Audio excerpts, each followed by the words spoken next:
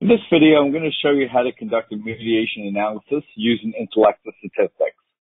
Once your data is in, simply go down to Analyses, and under Advanced Analyses, go to Mediation.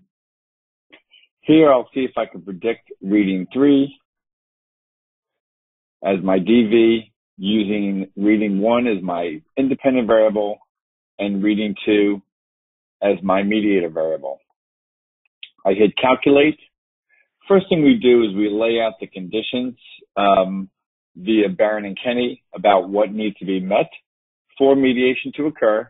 And I'll just jump to the end. What we've done is immediately conducted 3 regressions, and then we just start working our way through it. So the first regression, reading 1 predicted 3.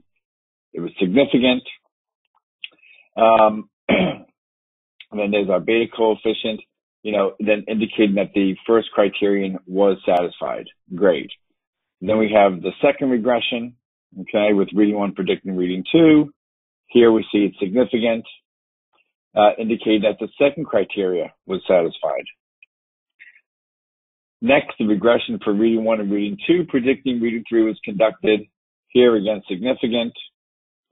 And then we move down to the individual predictors, and then the results show that reading 2 was a significant predictor of reading 3 when reading 1 was included, indicating the third criterion was satisfied.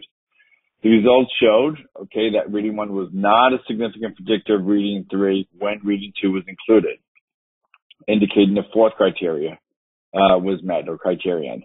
So basically, you can see that all 4 criteria was satisfied and mediation is supported. To download the document, simply come up here, download the document, and that's how you conduct mediation in intellectual statistics.